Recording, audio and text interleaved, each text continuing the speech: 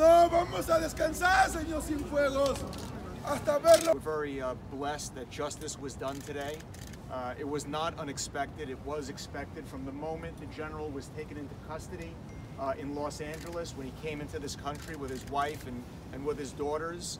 And he retained us. We knew that one day we would be here speaking to you all with a dismissal or some sort of vindication. Saber dónde están nuestros hijos no solamente es lavado. He's entered a plea of not guilty when he was first presented, and that's on the record, and those are his words, not guilty to each and every one of the 4 charges contained in the indictment. Derechos humanos.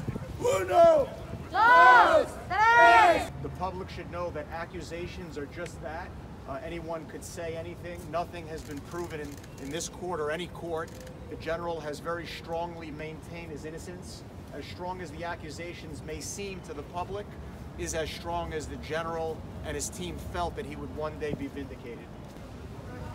Violaciones a los derechos.